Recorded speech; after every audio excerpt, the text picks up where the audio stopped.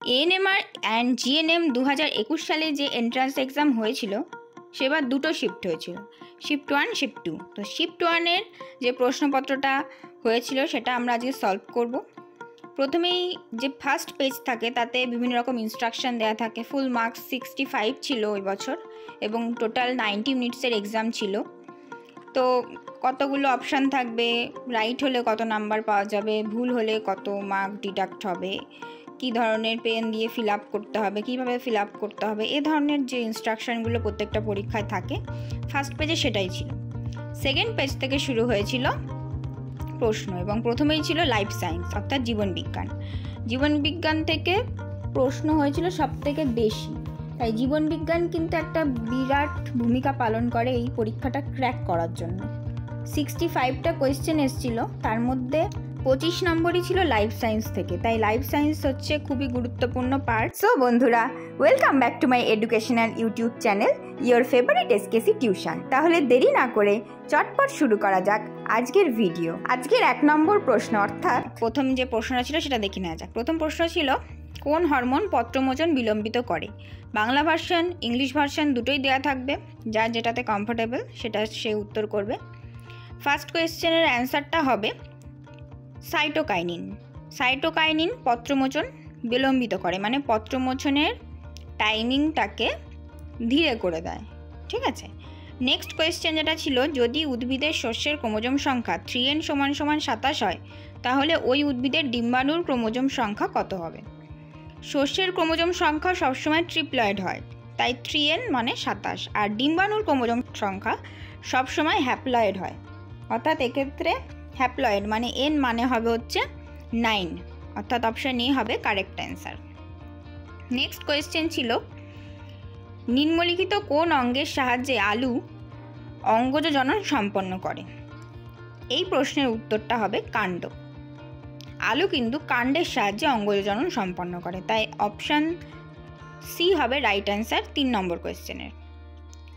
4 নম্বর প্রশ্নটা ছিল যে এক সংখ্যক জননে অসম্পূর্ণ প্রকটতার ক্ষেত্রে দ্বিতীয় অপত্য বংশের জিনোটাইপিক অনুপাতটি হল, অপশান বি এখানে রাইট অ্যান্সার হবে 1:2:1। 5 নম্বর প্রশ্ন ছিল মাখা ময়দার তালের সাথে ইস্ট যোগ করলে সেটি বৃদ্ধি পায়, এর কারণ হলো, অপশান সি উত্তরটা রাইট হবে দ্রুত সংখ্যা বৃদ্ধি পাওয়া ইস্ট কোষ শ্বসনের ফলে কার্বন ডাই অক্সাইড নির্গত করে। তাহলে 5 নম্বর প্রশ্নের অপশান সি হয়ে গেল রাইট অ্যান্সার। 6 নম্বর প্রশ্ন হলো ক্রোমোজোমের শেষ প্রান্তের কাছে প্রাথমিক খাঁজ অবস্থান করলে তাকে কি বলে? এর উত্তরটা হবে টেলোসেন্ট্রিক, অর্থাৎ অপশান বি হলো রাইট অ্যান্সার। 7 নম্বর প্রশ্ন হচ্ছে নিচের কোন পর্যায়ে ডিএনএর সংখ্যা দ্বিগুণ হয়? এক্ষেত্রে অপশান সি হবে রাইট অ্যান্সার, অর্থাৎ S দশাতে ডিএনএর সংখ্যা দ্বিগুণ হয়। 8 নম্বর প্রশ্ন হলো ডারউইনের মতবাদ কোন তত্ত্বটিকে স্বীকার করে না? এখানে অর্জিত বৈশিষ্ট্যের উত্তরাধিকার ডি অপশান হলো ল্যামার্কের মতবাদ, তাই ওই অপশানটা এখানে রাইট উত্তর হবে। ঠিক আছে। 9 নম্বর প্রশ্ন হলো পুনরুৎপাদন বৈশিষ্ট্য কোন প্রাণীর ক্ষেত্রে দেখা যায়? এর উত্তরটা হবে অপশান ডি প্ল্যানেরিয়া।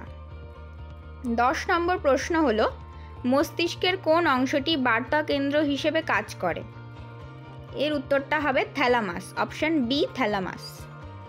11 নম্বর প্রশ্ন হলো নিচের কোনটি আরএনএর গঠনগত উপাদান নয়? এর উত্তরটা হবে অপশান সি থাইমিন বেস। 12 নম্বর প্রশ্ন হলো হিঞ্জ সন্ধি অবস্থিত, এক্ষেত্রে অপশান ডি রাইট অ্যান্সার হবে, অর্থাৎ হাঁটুতে। 13 নম্বর প্রশ্ন হলো কোন ব্যাকটেরিয়া নাইট্রাইটকে নাইট্রেটে পরিণত করে? এর উত্তরটা হবে অপশান এ নাইট্রোব্যাক্টর। 14 নম্বর প্রশ্ন হলো হিমোফাইলাস ইনফ্লুয়েঞ্জা টাইপ বি টিকা হলো, অপশান এ সংযুক্ত টিকা, অপশান এ হবে রাইট অ্যান্সার। 15 নম্বর প্রশ্ন হলো দেহের ভারসাম্য নিয়ন্ত্রণ করে, উত্তরটা হবে লঘু মস্তিষ্ক, অপশান এ। 16 নম্বর প্রশ্ন হলো ক্রিসমাস ডিজিজের অপর নাম কি? এর উত্তরটা হবে অপশান বি হিমোফিলিয়া বি। 17 নম্বর প্রশ্ন হলো লজ্জাবতী পাতার পত্রকের চলন হলো, অপশান সি স্পর্শ ব্যাপ্তি চলন। 18 নম্বর প্রশ্ন হলো কোন হরমোনটি অমরা থেকে খরিত হয় না? এর উত্তরটা হবে অপশান ডি LH অর্থাৎ লিউটিনাইজিং হরমোন। 19 নম্বর প্রশ্ন হলো মেন্ডেলের দ্বিসংকর জনন প্রক্রিয়ার দ্বিতীয় অপত্য বংশে উৎপন্ন জিনোটাইপ ও ফিনোটাইপ সংখ্যা কত? এর উত্তরটা হবে অপশান এ ফিনোটাইপ 4 এবং জিনোটাইপ 9। 20 নম্বর প্রশ্ন হলো প্রথম জিনগত উপাদানটি হলো, এর উত্তরটা হবে অপশান সি RNA। 21 নম্বর প্রশ্ন হলো সমবৃত্তীয় অঙ্গের উৎপত্তির কারণ, এক্ষেত্রেও অপশান সি হবে রাইট উত্তর অর্থাৎ অভিসারী বিবর্তন। 22 নম্বর প্রশ্ন হলো শুক্রাশয়ের কোন কোষ থেকে টেস্টোস্টেরন হরমোন খরিত হয়? এর উত্তরটা হবে অপশান ডি ইন্টারস্টিশিয়াল কোষ। 23 নম্বর প্রশ্ন হলো নিউক্লিওলাস গঠনকারী অঞ্চলটি দেখা যায়, অপশান বি উত্তর হবে অর্থাৎ গৌণ খাঁজে। 24 নম্বর প্রশ্ন ব্লাড ব্যাংকে রক্ততঞ্চন রোধক হিসেবে সবচেয়ে বেশি ব্যবহৃত হয়, অপশান সি হবে রাইট উত্তর অর্থাৎ সোডিয়াম সাইট্রেট। 25 নম্বর অর্থাৎ লাইফ সায়েন্সের লাস্ট কোয়েশ্চেন হলো আদার গ্রন্থিকাণ্ড, আলুর স্ফীতকণ্ড, মটর গাছের আকর্ষক কী জাতীয় অঙ্গ? এগুলো সবই হবে সমসংস্থ অঙ্গ অর্থাৎ অপশান এ হলো এখানে সঠিক উত্তর। 26 নম্বর প্রশ্ন থেকে শুরু হচ্ছে ফিজিক্যাল সায়েন্সের পার্ট অর্থাৎ ভৌত বিজ্ঞানের পার্ট। ফিজিক্যাল সায়েন্স থেকে মোট প্রশ্ন এসেছিল 15টি। 26 নম্বর প্রশ্ন হলো নিচের কোনটি ভেক্টর রাশি? অপশান এ হবে সঠিক উত্তর অর্থাৎ ওজন হলো একটি ভেক্টর রাশি, বাকিগুলো সবকটাই স্কেলার রাশি। 27 নম্বর প্রশ্ন হলো একজন ছাত্রী 10 মিটার পার সেকেন্ড সমগতিতে সাইকেল চালিয়ে স্কুলে যাচ্ছিল। স্কুলের গেটের সামনে এসে সে ব্রেক চাপে ও 5 সেকেন্ডের মধ্যে থেমে যায়। ছাত্রীটি ব্রেকের সাহায্যে কত বল প্রয়োগ করেছিল ধরে নাও ছাত্রী ও সাইকেলের মোট ভর হচ্ছে 50 কেজি। তো বল যেহেতু বার করতে দিয়েছে F = m × a, এই সূত্র দিয়ে আমরা যদি বল বার করি তাহলে উত্তরটা আসবে 100 নিউটন অর্থাৎ অপশান সি হলো এখানে রাইট উত্তর। 28 নম্বর প্রশ্ন হলো একটি বস্তু কোনো তরলে সম্পূর্ণ নিমজ্জিত অবস্থায় ভাসমান হবে যদি, অপশান এ হবে সঠিক উত্তর বস্তুর ওজন ও প্লবতা সমান হয়। 29 নম্বর প্রশ্ন হলো একটি হিলিয়াম পরমাণুতে থাকে, অপশান ডি উত্তরটি সঠিক হবে, 2টি প্রোটন থাকে, 2টো নিউট্রন থাকে এবং 2টো ইলেকট্রন থাকে। 30 নম্বর প্রশ্নটি হলো অক্সিজেন ও নাইট্রোজেনের আণবিক গুরুত্ব 3228, প্রমাণ উষ্ণতা ও চাপে 32 গ্রাম অক্সিজেনের আয়তন যদি 22.4 লিটার হয় তাহলে ওই একই উষ্ণতা ও চাপে 28 গ্রাম নাইট্রোজেনের আয়তন কত হবে? এই উত্তরটাও হবে 22.4 লিটার। 31 নম্বর প্রশ্ন হলো মনে করো কোনো নির্দিষ্ট তাপমাত্রার 50 গ্রাম জলে 20 গ্রাম সাধারণ লবণ গুলে একটি সম্পৃক্ত দ্রবণ পাওয়া গেল, তাহলে জলে ওই লবণের দ্রাব্যতা কত? এক্ষেত্রে উত্তরটা হবে 40 অর্থাৎ অপশান বি হলো সঠিক উত্তর 40। 32 নম্বর প্রশ্ন, এখানে একটা ম্যাচিং দেওয়া হয়েছে, প্রথম স্তম্ভে দেওয়া যৌগগুলোর সঙ্গে দ্বিতীয় স্তম্ভে দেওয়া নামগুলোর সামঞ্জস্য নির্ণয় করতে দেওয়া হয়েছে এবং এক্ষেত্রে আমরা বুঝতে পারছি যে অপশান এ হবে সঠিক উত্তর, কারণ CaO হচ্ছে একটা ক্ষারক ক্যালসিয়াম অক্সাইড। NaOH আমরা জানি যে NaOH হচ্ছে একটা ক্ষার। CaCl2 3 নম্বর যেটা রয়েছে CaCl2 ক্যালসিয়াম ক্লোরাইড, ওটা হচ্ছে একটা লবণ। আর 4 নম্বর যেটা রয়েছে HNO3 মানে নাইট্রিক অ্যাসিড, ওটা হচ্ছে একটা অ্যাসিড। তাহলে অপশান এ হবে আমাদের এখানে সঠিক উত্তর। 33 নম্বর প্রশ্নটি হলো একটি বল সোজা উপরে ছুঁড়ে দিলে সেটি যখন তার সর্বোচ্চ অবস্থানে পৌঁছায় তখন তার স্থিতিশক্তি সর্বাধিক হবে এবং গতিশক্তি 0 হবে অর্থাৎ অপশান বি হবে সঠিক উত্তর। 34 নম্বর প্রশ্ন হলো যদি একটি নির্দিষ্ট পরিমাণ কোনো আদর্শ গ্যাসের T1 পরম উষ্ণতায় আয়তন ও চাপ যথাক্রমে V1 ও P1 হয় এবং T2 পরম উষ্ণতায় যথাক্রমে V2 ও P2 হয় তবে নিচের কোন সমতুল্যতা সমীকরণটি সঠিক? এক্ষেত্রে অপশান এ হবে সঠিক উত্তর P1 V1/T1 = P2 V2/T2। 35 নম্বর প্রশ্ন হলো বহু দূরাগত একগুচ্ছ সমান্তরাল আলোকরশ্মি একটি গোলীয় দর্পণে প্রধান অক্ষ বরাবর আপতিত হলে প্রতিফলনের পর একটি বিন্দুতে মিলিত হয়, সেই বিন্দুকে কি বলে? সেই বিন্দুকে বলা হয় ফোকাস। তাহলে অপশান সি হবে সঠিক উত্তর। 36 নম্বর প্রশ্ন, মনে করো একটি উত্তল লেন্সের ফোকাস দূরত্ব f, তাহলে লেন্সটির একদিকে অক্ষের ওপর ঠিক 2f দূরত্বে একটি বস্তু রাখলে অপশান ডি হবে সঠিক উত্তর। লেন্সের অপর দিকে 2f দূরত্বে একটি অবশিষ্ট প্রতিবিম্ব সৃষ্টি হবে। ঠিক আছে, নেক্সট প্রশ্ন হচ্ছে 37 নম্বর, একটি লাল রঙের একবর্ণী রশ্মি একটি প্রিজমের মধ্যে দিয়ে গেলে অপর দিকে অপশান এ হবে সঠিক উত্তর, একটি মাত্র লাল রঙের পট্টি পাওয়া যাবে। 38 নম্বর প্রশ্ন হলো, নিম্নোক্ত মৌলগুলির মধ্যে কোনটি সহজে কোনো রাসায়নিক বিক্রিয়ায় অংশগ্রহণ করে না? অপশান সি হবে সঠিক উত্তর, আর্গন। আর্গন হচ্ছে নিষ্ক্রিয় গ্যাস, এটি কোনো রাসায়নিক বিক্রিয়ায় অংশগ্রহণ করে না। 39 নম্বর প্রশ্ন হলো, সাধারণ তাপমাত্রায় লঘু সালফিউরিক অ্যাসিডের সঙ্গে ফেরাস সালফাইডের বিক্রিয়ায় যে দুর্গন্ধযুক্ত গ্যাসটি উৎপন্ন হয় সেটি হলো হাইড্রোজেন সালফাইড। উত্তর হবে অর্থাৎ অপশান এ হলো এখানে সঠিক উত্তর। 40 নম্বর প্রশ্ন হলো, নিম্নোক্ত যৌগগুলির মধ্যে কোনটি আয়নীয় যৌগ? তো এখানে যে যৌগগুলোর নাম দেওয়া হয়েছে তার মধ্যে NaCl, সোডিয়াম ক্লোরাইড হলো আয়নীয় যৌগ। তাহলে অপশান সি হলো সঠিক উত্তর। 41 নম্বর প্রশ্ন থেকে শুরু হচ্ছে পাটিগণিত অর্থাৎ অ্যারিথমেটিক অঙ্ক, এবং অঙ্ক থেকে আমাদের এই পরীক্ষায় মোট 5টি প্রশ্ন এসেছিল সেই বছর। তো আমরা প্রথমে অঙ্কগুলো দেখে নিই কী কী এসেছিল। 42 সেন্টিমিটার ব্যাসের একটি নিরেট পিতলের গোলককে পিটিয়ে 7 সেমি লম্বা চোঙাকৃতি দণ্ড তৈরি করলে দণ্ডটির ব্যাস কত হবে? এক্ষেত্রে উত্তরটা হবে 84 সেন্টিমিটার। তোমরা যদি প্রশ্নের সলভ চাও তাহলে আমি অবশ্যই সেটা করে দেবো, তার জন্য তোমরা আমাকে অবশ্যই কমেন্ট বক্সে জানিও তো যে তোমরা অঙ্কগুলো সলভ দেখতে চাও কিনা। নেক্সট 42 নম্বর প্রশ্ন হলো, রাম ও মাধব একত্রে একটি কাজ 4 দিনে শেষ করে। আলাদাভাবে কাজ করলে রামের যতদিন সময় লাগে মাধবের তার চেয়ে 6 দিন বেশি সময় লাগে। রাম একা কাজটি কত দিনে শেষ করবে? এর উত্তরটা হবে অপশান সি 6 দিন। 43 নম্বর প্রশ্ন, দুটি ঘনকের আয়তনের অনুপাত 1:27 হলে সমগ্র তলের ক্ষেত্রফলের অনুপাত হবে? উত্তরটা হবে 1:9। নেক্সট প্রশ্ন 44 নম্বর, 2, 4, 6, 10 এর প্রত্যেকের সঙ্গে কোন সংখ্যা যোগ করলে যোগফলগুলি সমানুপাতি হবে? এর উত্তরটা হবে 2 অর্থাৎ অপশান ডি হলো সঠিক উত্তর। 45 নম্বর প্রশ্ন হলো, একটি গ্রামের বর্তমান জনসংখ্যা n, প্রতি বছর জনসংখ্যা বৃদ্ধির হার 2x% হলে 5 বছর পরে মোট জনসংখ্যা কত হবে? এটা সমূল চক্রবৃদ্ধির একটা অঙ্ক দিয়েছে, তো এক্ষেত্রে উত্তরটা হয়ে যাবে option B n × 1 + x/50 whole to the পাওয়ার 5। 46 নম্বর প্রশ্ন থেকে ইংলিশ গ্রামার শুরু হচ্ছে এবং ইংলিশ থেকে মোট প্রশ্ন এসেছিল 10টি। 46 নম্বর প্রশ্ন হলো, choose the word which has nearly the same meaning as admonish. অ্যাডমনিশের nearest meaning চেয়েছে, এর উত্তরটা হবে অপশান ডি রিবিউক। 47 নম্বর প্রশ্ন হলো যে JEER, জির অপোজিট মিনিং কী হবে? এর উত্তরটা হবে অপশান সি প্রেইজ।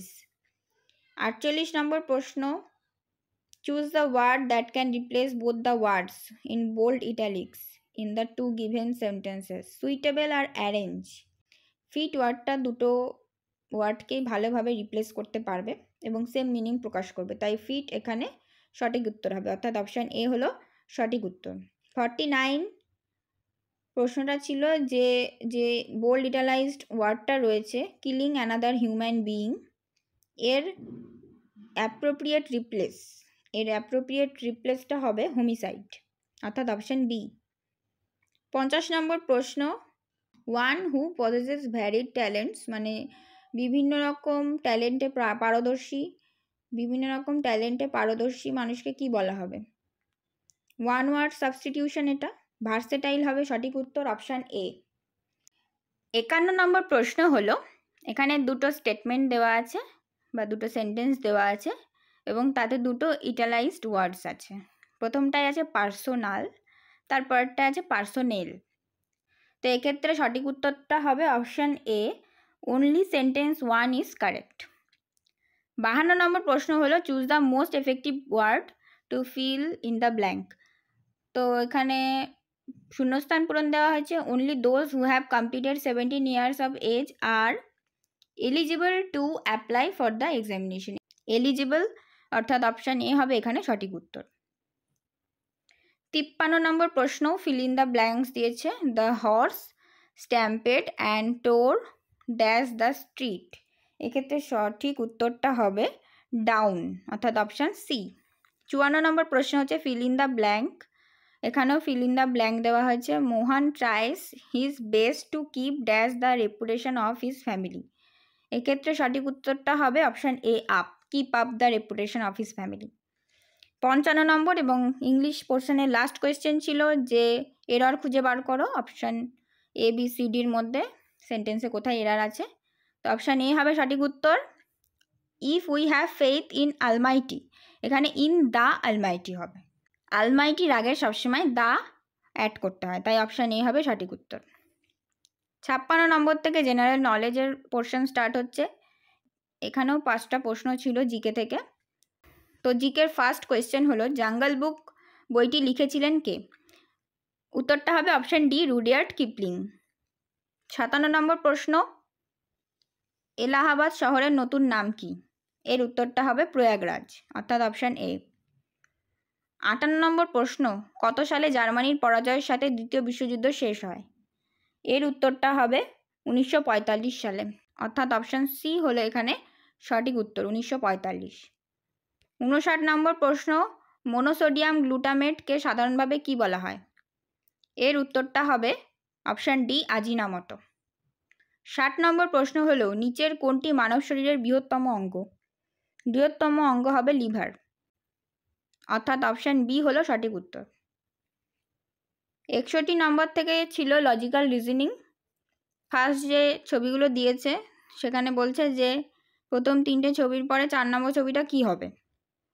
4 নম্বর ছবিটা হবে অপশান এ আর বি এর মধ্যে একটা, কারণ প্রথমে একটা সার্কেল আছে, তারপরে একটা রেক্ট্যাঙ্গেল, তারপরে আবার সার্কেল, তাহলে একটা রেক্ট্যাঙ্গেলই হবে। এক্ষেত্রে অপশান বি হবে সঠিক উত্তর।